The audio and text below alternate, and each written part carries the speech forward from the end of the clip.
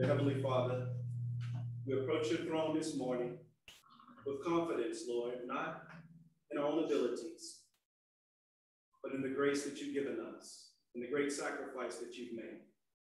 We trust in you, not our own righteousness. So this morning, we ask in the name of Jesus that you would not only give us your Holy Spirit, Lord, but that you would send your angels that excel in strength to watch over us as we worship you in the beauty of holiness. Bless and keep us, please. Take our minds and thoughts off this earth and place them in heaven above, where you minister on our behalf. We ask this in the mighty name of Jesus. Amen. Amen. Good morning, everybody. That's pretty good. Happy Sabbath, everybody. That was even better. We're a small group here because we had a lot of folks away this weekend. So we pray that they will have a wonderful time too out in nature, is it? In the camping? Okay. All right, so welcome. And this morning we're going to open our service with number 213. Lift up.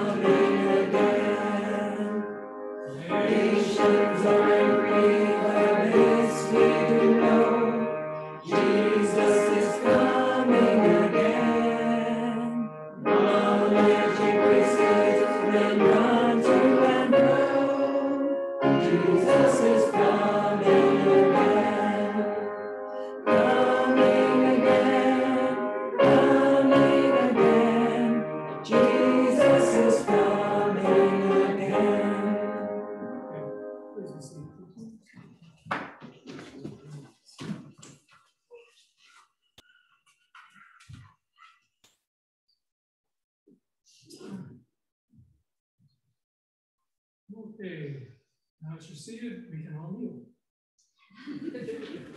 Sorry. Our wonderful Heavenly Father, hallowed be thy holy name. Thank you, Lord, for another day of life you've given us in your only begotten Son.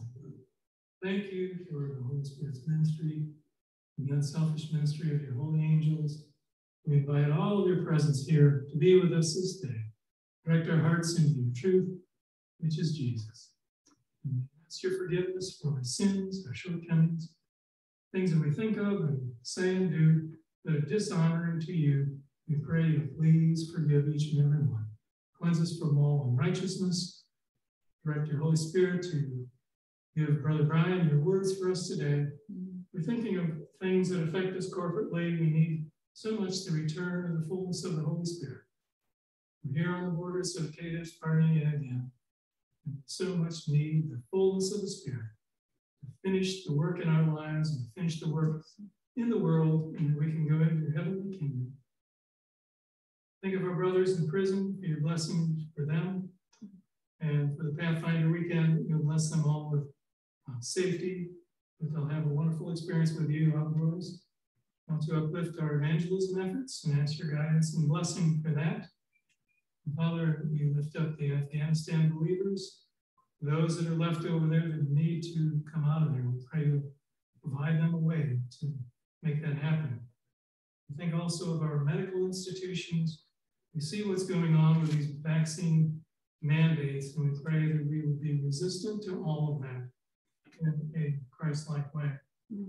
There's several individual requests, each and every one, Larry and Linda, Shirley, Sister Mary, and each of us have troubles and problems and praises in our hearts.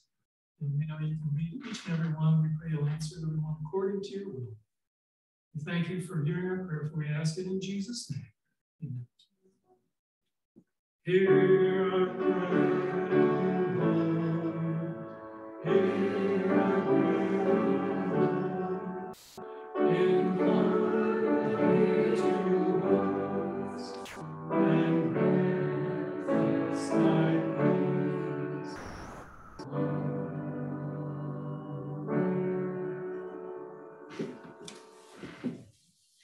If you have tithes and offerings, you can put them in the box on the floor, the white box on the floor here. If you utilize the Adventist giving online.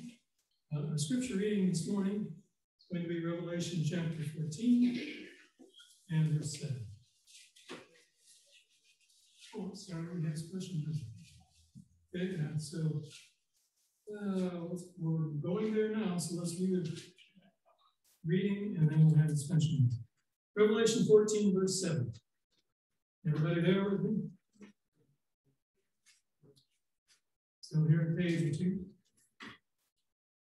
Let's read it together. Saying with a loud voice, Dear God, we give glory to him, for the hour of his judgment is come, and worship him that made heaven and earth and the sea and the tops of the waters. Amen.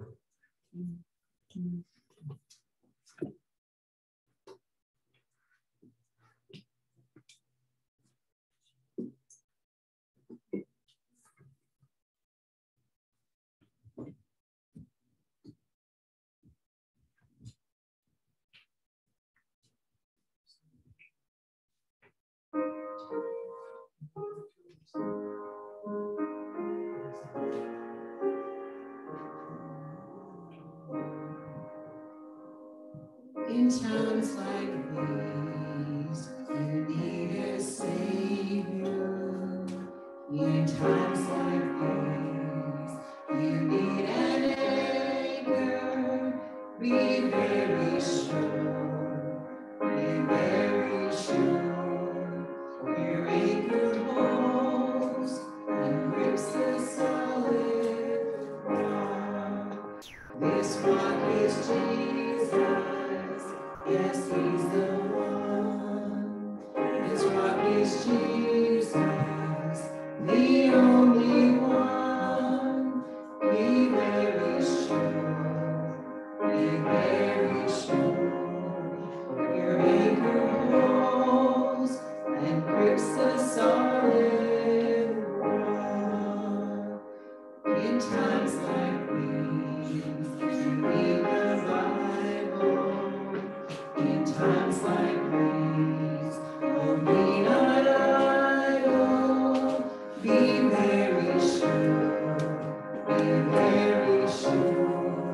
Your anchor holds and grips the solid rock. This rock is Jesus, yes, he's the one. This rock is Jesus, the only one. Be very sure, be very sure. Your anchor holds and grips the solid rock. In times like these, I have a Savior. In times like these, I have an anchor. I'm very sure, I'm very sure. My anchor holds and grips the solid rock. This rock is Jesus, yes, he's the one. This rock is Jesus, the only one. I'm very sure, I'm very sure. My anchor holds and grips the solid rock. Amen.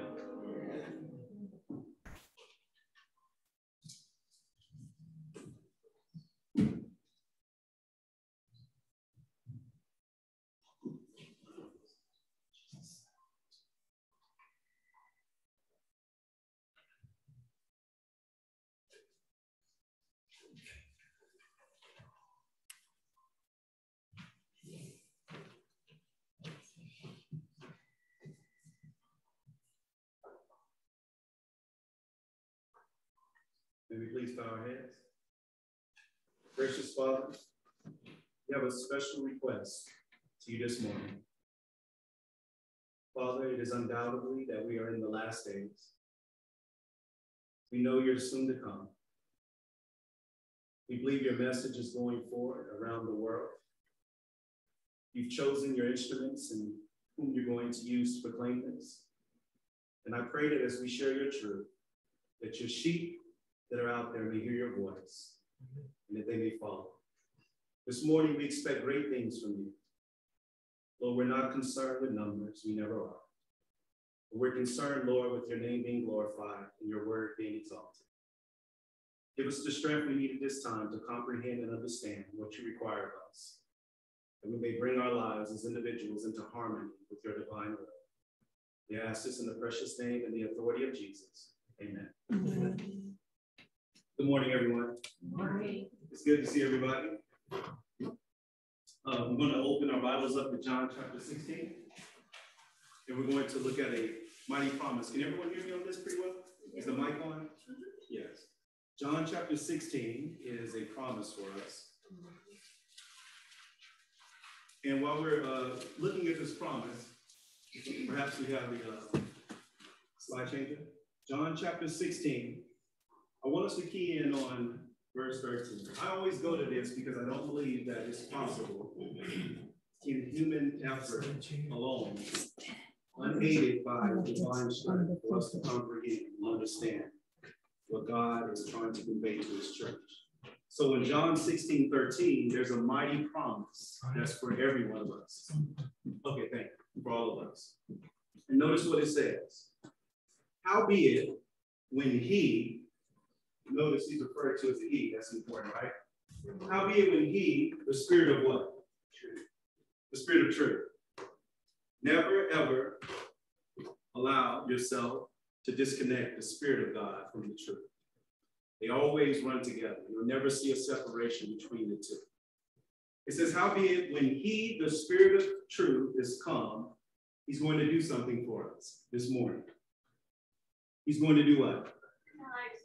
Into some truth, right? All true. No, he's going to guide us into all truth.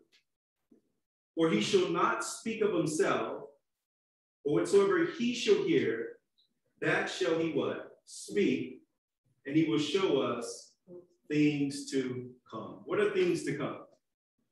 What's a good word for that? As Bible students. Prophecy. Things to come are things that are going to transpire or happen. So the author behind prophecy is the Holy Spirit. And the one that makes the truth effectual is the gift that's been given to us. And he's called the Spirit of truth. Do we see that? Do we believe that today? Dear Father, we pray for the Holy Spirit, Lord, in our hearts. We need him at this time. In Jesus' name, amen. We left off last week from slide 14. And we wanted to look, I think we were right there already. We wanted to look at the everlasting gospel. Let's turn to Revelation chapter 14, and we're going to look at verse 7. Now, we're familiar with this, but what we want to do is we want to become so acquainted with what God is trying to tell us that we need not doubt nor question exactly who he's leading and the people in whom he's leading, the message in which they have been entrusted to proclaim. Our convictions deepen as we personally assimilate the word to our life and we obey it and carry it out, and when we share it with others. It says here in Revelation 14:7, saying with a loud voice, fear God and give glory to him, for the hour of his what? Is come, and worship him that made the heaven, the earth, the sea, and the fountains of waters. You know, this first message is not disconnected from the everlasting gospel. As a matter of fact, as we look in verse 6, you'll see that the messenger or the angel that's flying in the midst of heaven, he possesses this everlasting gospel, and it's to preach unto them that dwell on the earth, to every nation, kindred, tongue, and people. And the very first word of verse 7 tells us what this gospel entails. Saying with a loud voice, fear God and give glory to him. Why? For the hour of his judgment is come. So we see that the judgment hour message is connected with the everlasting gospel. Why is that imperative and important at this time? What's the most attacked fundamental teaching that God used the Adventist church to bring to the world right now? What is being undermined within our church? Which message? Does anyone know? Some of you are familiar that have been around a long time. You know that it started during your youth, and now we see a climax in here in 2021. Sanctuary message. The sanctuary message dealing with the investigative judgment. It is unbiblical. It's not doctrinal. It's something conjured up by the Adventist church with some false prophet named Ellen White. Isn't that what we're told? Isn't that the attack that Satan tries to bring to us? Everything that can be thrown at the remnant has been done. We have internal conflicts that seeks to exalt itself above the will of God. And then we have external forces trying to undermine our faith in the message for this time. Every single person in here falls in that category. It doesn't matter if you're white, black, Hispanic, or whatever you may be. The conflict is within the mind of man. Amen? That puts us all on common ground. Now notice here as we continue. Now, it says, fear God and give glory to him. Has anyone ever wondered how do we give glory to God and fear him? You know, there's a lot of things to fear right now, right? But I'll tell you this. If you fear God, you won't be fearing COVID and all of these different things that are coming upon the earth. It says, because of the things that are coming upon the earth, the man's heart will be full of fear. Everything but the fear of God.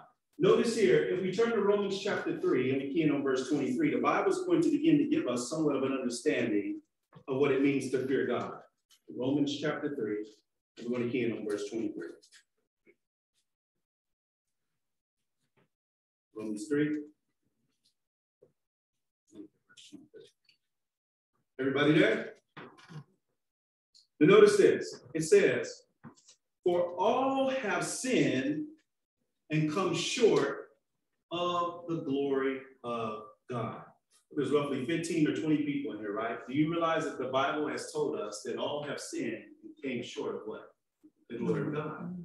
But the message of the everlasting gospel is to fear God and give him glory. How do we overcome that dilemma when all have already sinned and come short of that glory?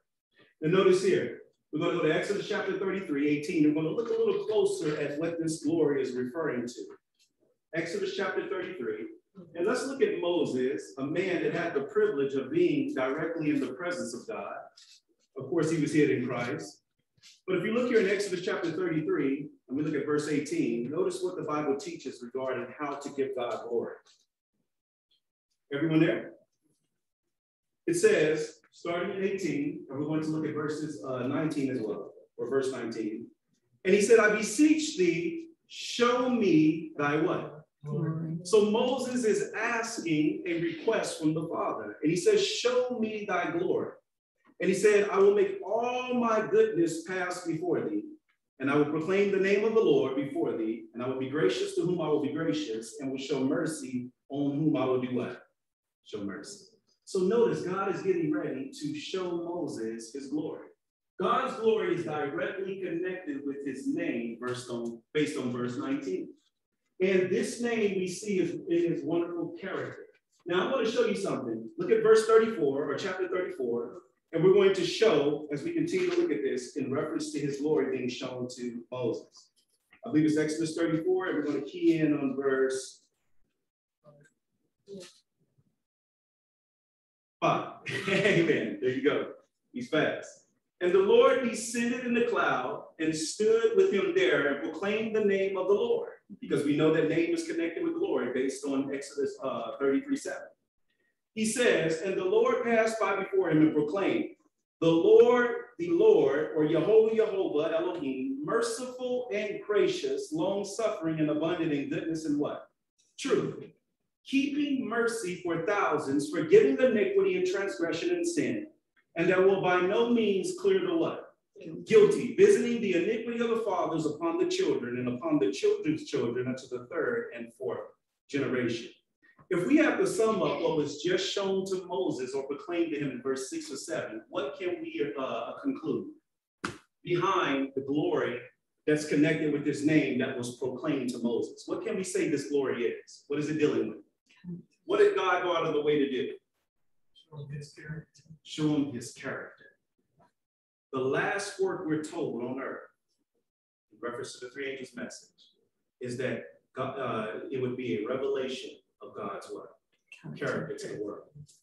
Not only would it be a message proclaimed, it will be one lived out and demonstrated. Isn't that powerful and a high privilege? So as the people of God are embracing the first angel's message, it's going to prepare them at the climax of the third angel's message in order to live out a message that reveals the very character of God. We're told that the image of Jesus will be perfectly reproduced in his people prior to him coming back. I have a question. Who was Jesus' intercessor when he was here on earth as man? He had none. Why? Jesus is the high privilege that, or the goal for all of us to obtain at the end of time. Those that will possess the seal of God will reflect that very image completely. Jesus had no intercessor because he had no sin. The remnant who are sealed, the 144,000 who reflect his image, will have their sins blotted out. Therefore, they need no intercessor between them and the Father. All of heaven is escorting the Father and the Son to pick us up. But he's coming to a people that have been redeemed from all iniquity and whose sins have been blotted out because the atonement has been complete. When he comes back, they reflect the image of his Son so fully that now they can stand in the full presence of the Father. When it talks about giving glory to God, this is the promise and the work of grace that God is going to do for his people prior to him coming. It's an act of mercy as we cooperate with our divine high priest. Now notice this as we continue. It says here in Revelation 14, 1-5, you say, where do you get that from, Brian? Turn to Revelation 14. Now you notice in Revelation 14, this is something interesting. We were done a huge favor by simplifying the Bible and putting it into chapters and numbers and verses. It made it easier for us. Originally, it was written in lines on scroll paper, right? From right to left, just a bunch of lines. Can you imagine having to read that way? So Revelation 14, 1-5 is actually a continuation of chapter 13. After the mark of the beast and the image of the beast is presented and imposed upon the inhabitants of the earth, when they get victory over that system that's in place to oppress God's people who keep the commandments of God and have the testimony of Jesus, look at the end product of these particular individuals that are standing when all of this is finished. In Revelation 14, 1 through 5, notice what it says. And I looked, and lo, a lamb stood where? And with him 144,000 having the Father's name written where? Name is connected with his glory, and his glory is his character. Do you see that? So they have the character of God reproduced and is in their forehead. Have you ever paid attention to why the new covenant in Hebrews chapter 8 and 9 says specifically that I will write my laws in their heart and their minds? And I will be to them a God, and they shall be to me a people. The completion of the new covenant is depicted in Revelation chapter 14, 1 through 5. The character of God, the law of God, as a transcript of his character, is reproduced and written in his people. That is why Sabbath keepers are the forerunners in demonstrating this work, because the law has not been changed. Only the man of sin and the prince of darkness has sought to remove the heart from the law from the soul temple where God wants to put it in every human being on this planet. And notice here, it says in verse 2, and I heard a voice from heaven as the voice of many waters, and as the voice of a great thunder, and I heard the voice of harpers harping with their harps. And they sung as it were a new song before the throne. Keep that in mind, before the throne. And before the four beasts and the elders. And no man can learn that song but the 144,000 which were redeemed from where? These are they which were not defiled with women. We know from scripture, according to Revelations 12:1 and 17:1 through 3, that a woman in prophecy is a depiction of what? The church. These that are redeemed from the earth, who have the Father's character written in their forehead, where the new covenant has been complete, they are not defiled with churches. But we're going to find which church that they're not defiled with. Because Satan, before it's all said and done, is working instrumentally through the churches that are connected with the state in order to impose the mark. We're told that the image of the beast, which is the union of church and state, is the test for Seventh-day Adventists. And we're going to see it transpiring right before our eyes. It's in development right now. Notice they are not defiled with these apostate state churches. It says, for they are what? Virgins. If you go to Matthew chapter 25, we won't turn there now. You're going to find that they are depicted as the 5 wise virgins. The 5 foolish virgins are the other women that are defiling the inhabitants of the earth and causing them to be intoxicated. Now notice here as we continue. It says, for they are not defiled with women. And it says in verse 4, these are they which follow the Lamb whithersoever he does what? Goeth. These were redeemed from among men, being the first fruits unto God and to the Lamb. Verse 5 is key. And in their mouth was found no guile, which means deception or lies. Why? For they are without fault before where? The throne of God. Why do you think it's significant that they are without fault before the throne? Where is the throne of God located at this particular time where the image and the mark of the beast has been imposed after these things are transpired? Where is the throne of God? Turn to Revelation 11, chapter 19. We're going to see something very interesting. The high priest, the final work that he accomplishes on our behalf is found in the Holy of Holies. Jesus is our high priest that went there before the throne where the mercy seat is at. His blood now has been applied to the mercy seat. We know that. That blood cancels out the sins of the penitent who have came to him with a repentant heart and turned away from their sins. They have repented and been converted by the power of God. Therefore, the law, which is a transcript of his character, which is contained within the Ark of the Covenant that sits right below the throne of God, we're going to find the demands of that law that requires the death of the sinner is met by the blood of Jesus. That's why the Bible in the book of Revelation says they overcame him by the what? The blood of the Lamb. We can't overcome anything, not even the own things within us that annoy us to death. We can't overcome anything without the blood of Jesus Christ. He's our substitute as well as our example. And as Adventists, we've often fallen into the trap of so much focusing on him as our example that we've never had the foundation of him being our substitute. See, the substitute sets the foundation so that we can build upon it, not wood, hay, and stubble, but gold tried in the fire.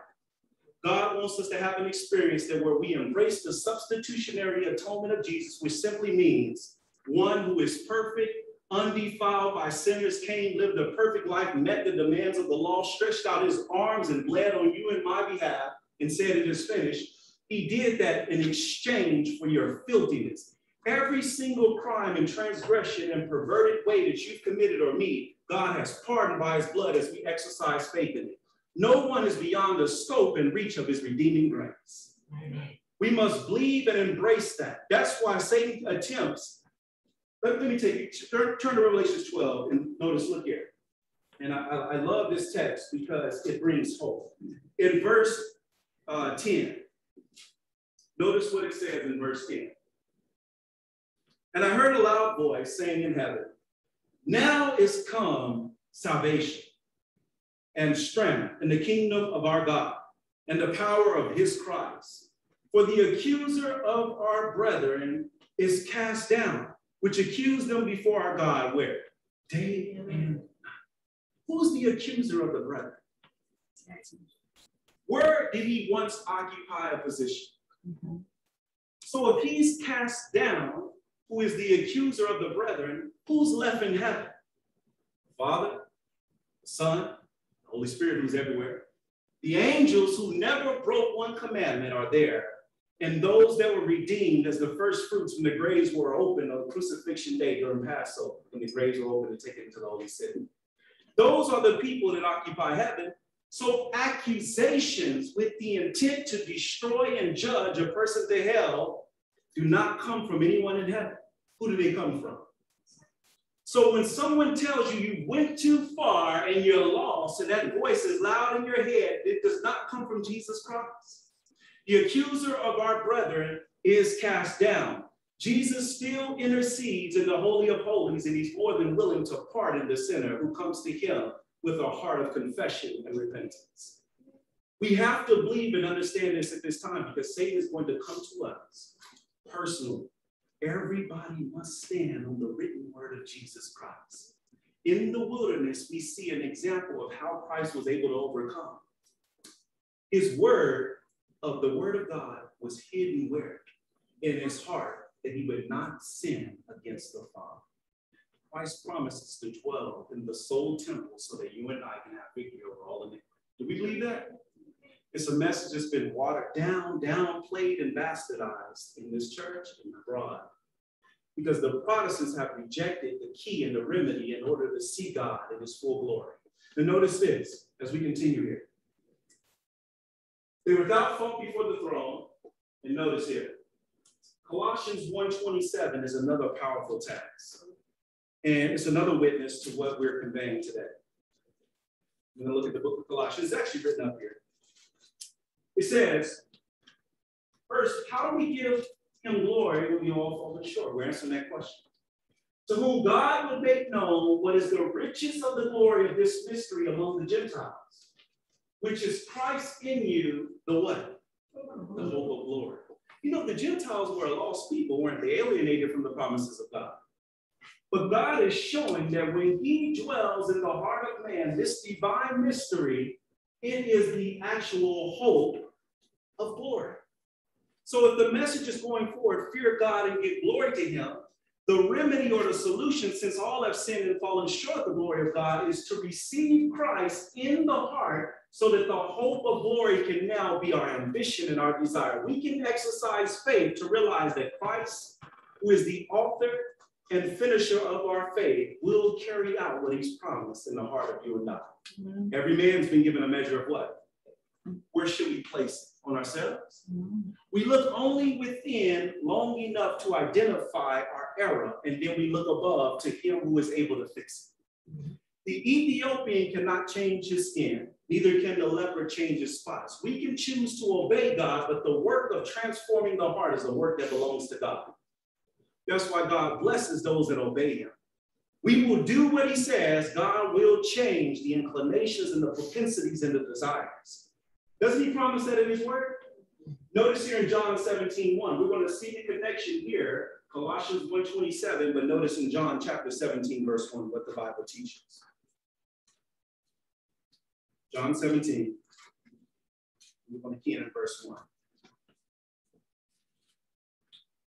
It says in John 17:1, these words spake Jesus and lifted up his eyes where? To heaven. I told you that's the key where we need to look. And said, Father, the hour is come. Glorify thy Son, that thy Son also may what? Glorify thee. The only way possible for us to glorify the Father is for him first to glorify us. You see that? It destroys self-righteousness. It destroys me trying to obey a set of external rules in order to appease an angry God. It's the work of grace in the heart by the power of God, by believing his promises and walking in obedience. Now notice this as we continue here. That's the way we obtain the glory of God. In 1 Corinthians chapter 6, verse 19, it also brings this out. What? Know ye not that your body is the temple of the Holy Ghost, which is in you, which you have of God, and you are what? Not your own. The whole illustration of the sanctuary in the old covenant was a figure and symbol. Those things did transpire. They were sacrificing animals, but I can guarantee you, I don't care if they killed 1 million goats, it could never remove sins as it pertains to the conscience.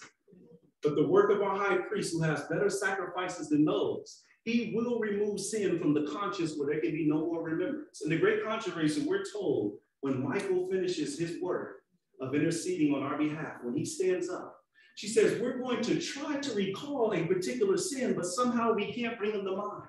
Why? Glory, because they've been blotted out by Jesus Christ. We can no longer bring them to remembrance. There's no longer the defilement of the sin that causes us to approach God with a guilty, violated conscience. The shame of our nakedness does not appear.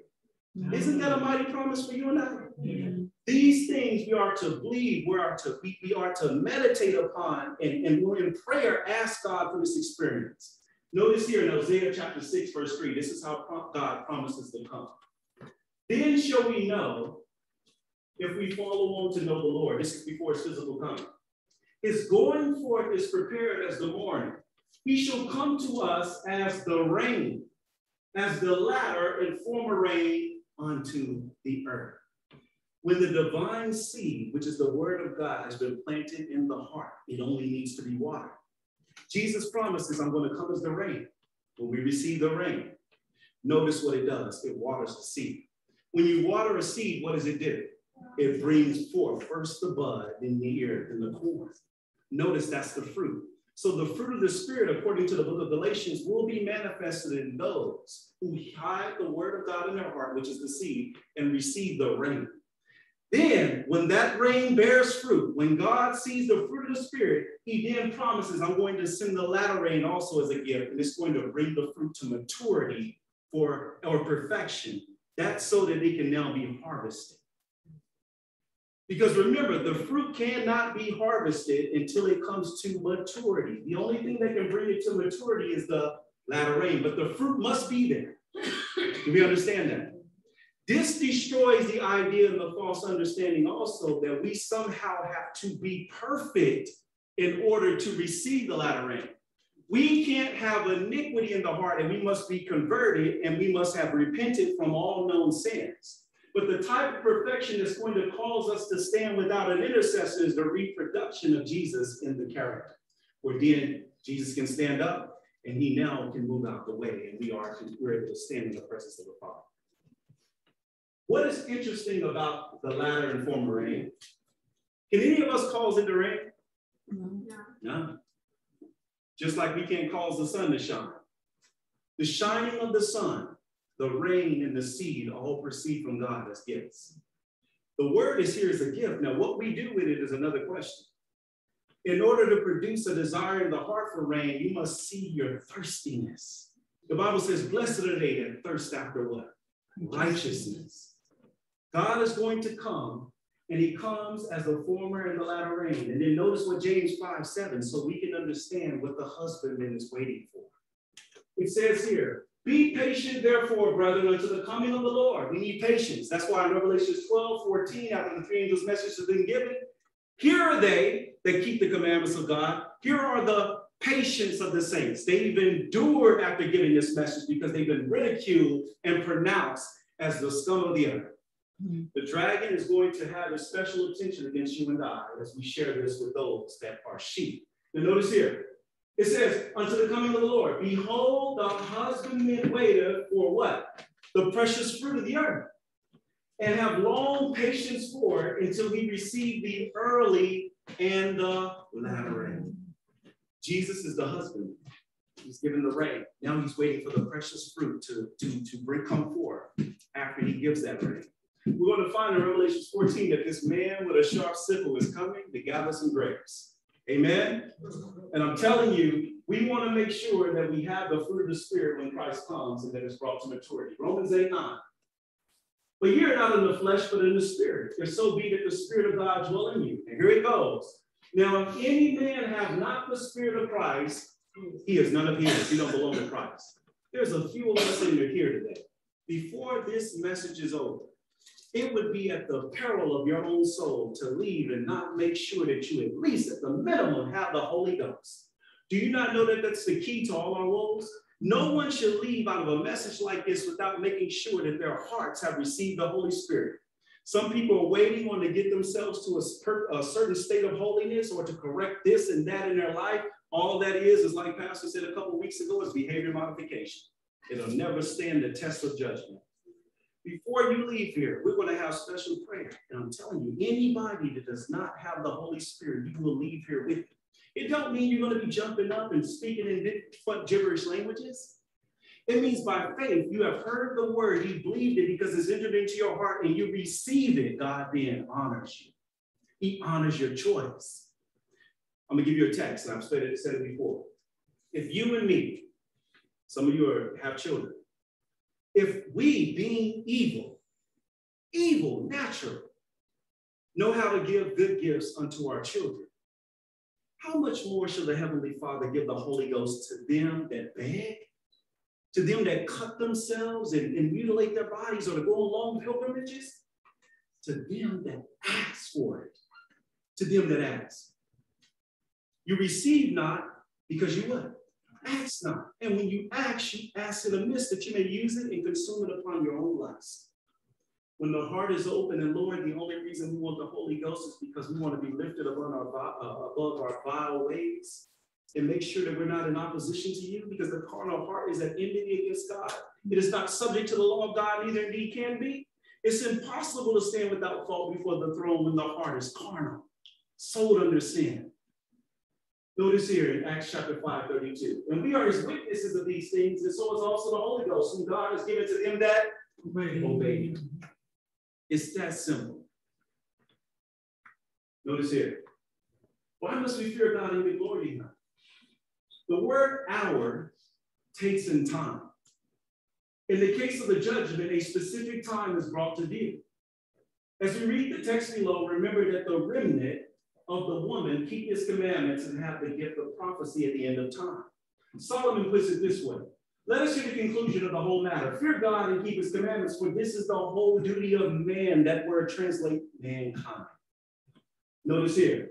For God shall bring every work into judgment with every secret thing, whether it be good or whether it be evil. Here the closing from. On the Day of Atonement, all known sins were to be confessed and forsaken in order for them to be what? Counseled out by the high priest.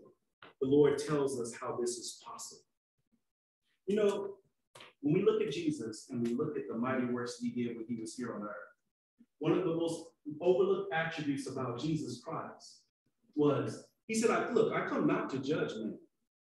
He said, I came that man might have life and he may have it more abundantly. It is Satan that has convinced mankind that Jesus has come to deprive you of happiness. Am I right about that? Most people think that when you serve God is some dry and just a bunch of this and don't do that and that God doesn't want us to be happy. The Bible does not teach that. You know that true happiness is found in freedom from sin. The peace that surpasses all understanding are not found in the fountains of this world. They only come from the throne of Emmanuel. I'll tell you this, when we drink of that fountain, we'll never thirst again. The Bible tells us that. Sorrow may try to creep its ugly face in the midst of us. The clouds of darkness may try to overshadow the sun of righteousness, but I guarantee you, if you just look a little higher, beyond every dark cloud, the sun still shines brightly. Christ has not moved. He said, I'll never leave nor forsake you.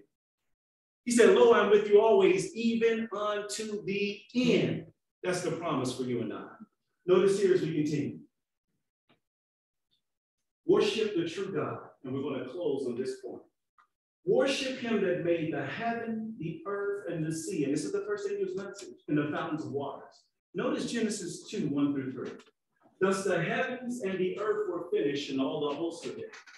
And on the seventh day, God ended this work which he had made. And he rested on the seventh day from all his work which he had made. And God blessed the seventh day and did what? Sanctified it, because in it he had rested from all his work which God created and made. The creation week, ending with the seventh-day Sabbath, is the crowning act of God and distinguishes him from all the false gods. It is a sign for you and me. It is a sign for his people. We can identify the people of God when they've had this experience. They have the Holy Ghost and they keep his seal, the Sabbath. Turn to Mark 2 for a moment as we bring things to a close. Mark chapter 2. Mark chapter 2. I'll tell you this, the gospel has not lost its power. Man, because of iniquity, it has separated us from God. Our ability to see and hear correctly has been marred. Notice in Mark chapter 2, and we're going to look here first in verses 26 and 27.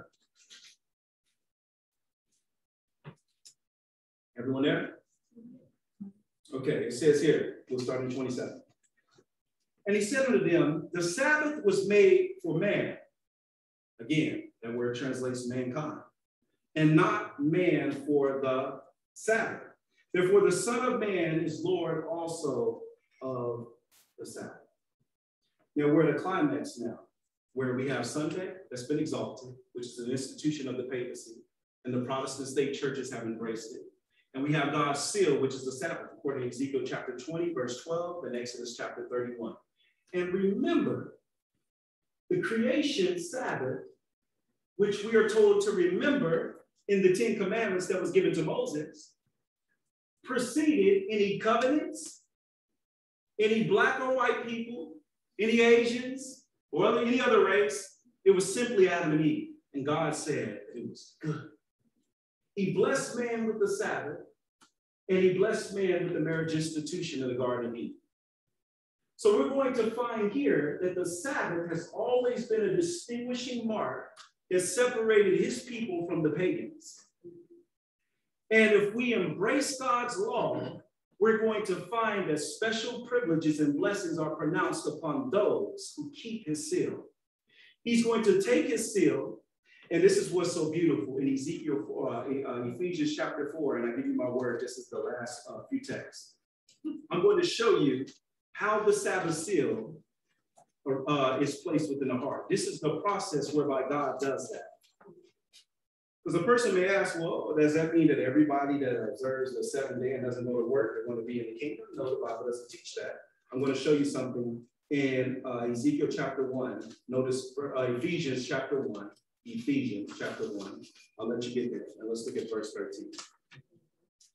It says, in whom you also trusted, that after that ye heard the word of truth, the gospel of your salvation, in whom also after that ye believed, you were sealed with what? That Holy Spirit of promise. Watch this. Which is the earnest, that means the down payment of our inheritance unto the redemption of the purchased possession unto the praise of his glory. Many of you went to closing that have purchased homes. Prior to you obtaining that home, you give them a deposit, which is called earnest money.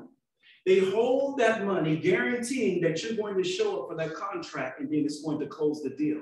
The Holy Spirit is given as a down payment or earnest money so that when Jesus comes, he can redeem that which contains, our earnest money in the covenant where the agreement is made there. Now, I'm going to share this with you. It says the Holy Spirit was sealed unto the day of our what? Redemption. If the Sabbath is the seal, how is it that the Bible teaches that we're sealed by the Holy Spirit? The Holy Spirit is the means whereby we are sealed. Because the Holy Spirit does something for us based on the promise we read earlier in John chapter 16, verse 13. The Spirit of truth leads and guides us into what? All truth. What is truth? John 17:17. Thy word is truth. But what else is true? Psalm 119, verses 151. All thy commandments are true. In Isaiah chapter 8, the Bible says, seal the law among my disciples. So when we receive the Holy Ghost as our earnest, as our down payment, the job of the Holy Ghost then is to lead and guide us into the Word of God. Within the Word of God, we find the law of God. And within the law of God, we find the Sabbath commandment. Everybody who has the Holy Ghost will not be in opposition to God's law, specifically the Sabbath commandment. So when we receive the Holy Ghost, if we have the Holy Spirit, it is guaranteed as we continue in the faith, we will be sealed with the Sabbath. The Bible, the Holy Ghost will write God's law in our hearts and in our minds, and then the new covenant will be complete in you and I. What I want to do is I want to take a moment and I want to answer some questions. It's very important. If we have any questions regarding this subject or even last week, we want to take a few moments and address them. There are certain persons that still need to make a decision to make sure that they have the Holy Spirit. Please do not leave here without knowing for a fact. You know, if you ask people, do they have the Holy Ghost, you'll be surprised at how many different answers you'll get. Only you, in your own mind and heart, know if you have the Holy Spirit. You know if you belong to Jesus. This is not a profession. You didn't join the Adventist church because you thought intellectually it was the right thing to do. You did it because you were pricked and you were convicted and you yielded yourself to God to be used by him. He then chose you. The Bible says we have not chosen God, but he's chosen us for such a time as this. Any questions regarding how this works, the simplicity of this message, the gospel, or anything that we've covered so far, now is the right time to ask. Are there any questions? And while you're thinking of your questions, is there anybody here that have not made their connection with God sure by making sure that they have the Holy Spirit? It's nothing to be ashamed of. When the Holy Spirit dwells in the heart, you'll know it. The things you once hated, you now love. The things you once loved, you will hate. The Bible tells us that. And you know, we always use the illustration of our health reform as an example. You know, prior to coming to God, perhaps our taste buds were perverted. We ate everything. It tasted good to us. And they tried to introduce this old strange tofu and broccoli. They had the weirdest taste to it. But God was able then to change the taste buds to where we begin to love the tofu. We love the broccoli. We love the green drinks and the smoothies, right? God, the same way that he can do the physical, he can do the spiritual. Mm-hmm. Those things that pulled us, those propensities and bents toward evil that we love to do when we get entangled in, even when we leave church sometime. Those things that we do when the doors are shut and no one's there. Do you realize that God can change those propensities and inclinations? We need not retain one propensity to sin, the Bible says. He will change the desires. He will actually sanctify the emotions to where they're stable. Who has not received the Holy Spirit and needs special prayer to receive it at this time? We must make sure we have the Holy Ghost. That's the appeal. It doesn't matter how young or how old. God doesn't discriminate. He's in the business of saving souls today. Mm-hmm. Is anybody that's not made a decision for Jesus that wants that experience? They want to make sure. Maybe you're uncertain. You don't know yet. You're still battling whether or not, hey, do I belong to God? We should know we belong to God because when the Holy Spirit dwells in us, the first thing he starts to do is give us a burden to share our experience with other people. We will take what God has done for us, and then we have this desire that's almost uncontrollable for us to go out and then proclaim the news that he's given to us personally. Perhaps you've given your heart to Christ once before. You've been baptized. But for some reason, I don't know, because of wicked men, because of your own iniquities or bad choices, you've grown cold. And you see that that fire is not there anymore that you once had. Become critical. Perhaps you are a good, polished Adventist, but you're not a converted man of God. The Lord has an appeal for those as well. telling you, he wants to take possession of the whole heart. This healing work is going on. These people have lost their mind. This COVID stuff, this Black Lives Matter stuff, this mandates, and my patience is wearing thin speeches by people who are supposed to be sophisticated. Do you know that the Jewish, the Nazi people were intellectual people, very educated? The Lord permitted those things to happen. God is showing us that it doesn't matter the mental attainments of men and women, how refined they are, sophisticated, they'll resort to the most debasing practices of genocide if left to themselves. Mm-hmm. The only thing that's going to put us on the side of Jesus Christ, I'm telling you, is that we're born from above. The mind of Christ is the only thing that does not resort to the lower things of this earth. The reason why homosexuality is so rampant right now, as God's spirit is withdrawn, you'll find that even sexual orientation becomes confused. Mm-hmm. Romans 1 teaches that. It's just the signs of the time. The Lord said, my spirit will not always strive with man. Y'all remember those words, right? During the times of Noah. Even when you don't belong to God, do you know that it's the moving of the Holy Ghost that causes a person not to carry out certain deeds? The Spirit is a restrainer. Whenever it was on Pharaoh, he complied. Now, I'm going to tell you this. His will wasn't on the side of God, but God was able to move and soften. But you know what? He cannot change the bent will of Pharaoh. It was impossible. The only reason Lucifer was not reinstated with heaven is because his sin became incurable. You could put a restraint on the wicked, but that will rise back again at the end of days when Christ comes back after 1,000 years and the holy city descends. Satan bows down to the King of glory, and he pronounces, thou art just and holy. But do you know after that moment that he comes up again and all that wickedness and that anger comes back again, and he thinks he can take the city? He encroaches upon a holy God when the Bible says that God is a consuming fire and rain comes down from heaven.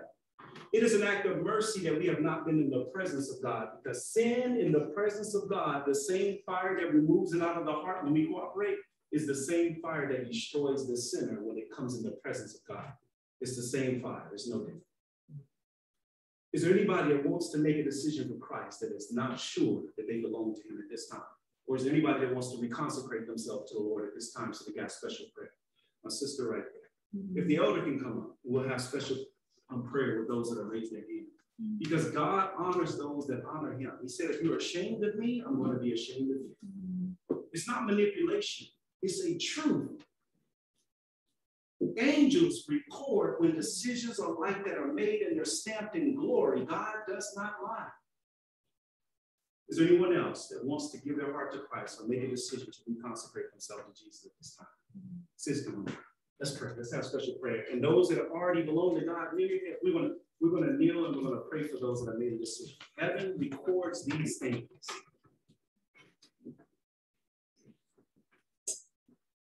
Sis, what's your name? Jessica? Sis? Rain? Rain. Okay. And my brother? Steve, Bryan, and Jessica. Oh, will you pray for us? Heavenly Father, in the worthy name of Jesus, and we present our hearts to you. We can't give them. We can only ask you to take them from us. We may have had experiences where we given our hearts in the past and fallen away. We see that troublous times are ahead for us. We can't make it on our own. We need you living inside of us. Show yourselves out of us to others, Lord. At this moment, we want to reconsecrate our hearts to you and ask that you will continue to open up our spiritual eyesight. We may see your beautiful character more clearly till that day when you return for us, because we perfectly reflect your image. May you use each one of us in this work at hand to hasten that day. We pray in Jesus' name. Dear Father, we say thank you. Dear Father, we say a special prayer for Jessica, Lord. I don't know her, Lord, but you do. And Father, we know your word, and that it applies to all of us. As she's made a decision either to give her heart to you or to reconsecrate herself, Lord, I pray you would honor her choice. I know your word says that all of heaven rejoices at this moment, and they've written us down. It stands on the record books. Father, give her the Holy Spirit and fill her heart, Lord.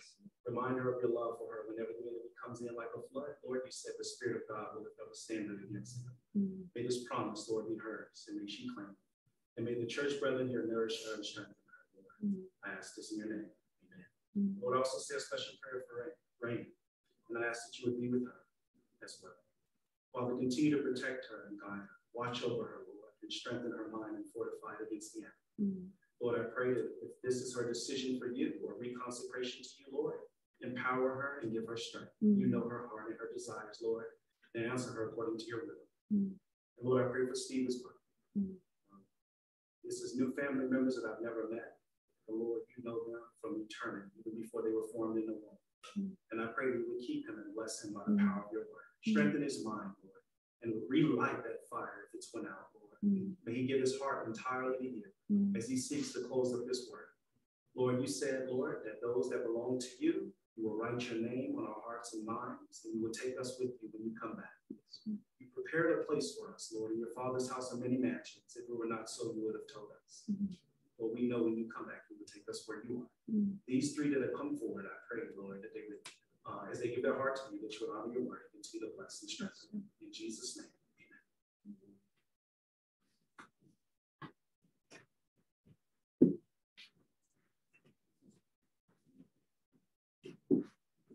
As we get ready to dismiss and go forward, we'll just pronounce the benediction.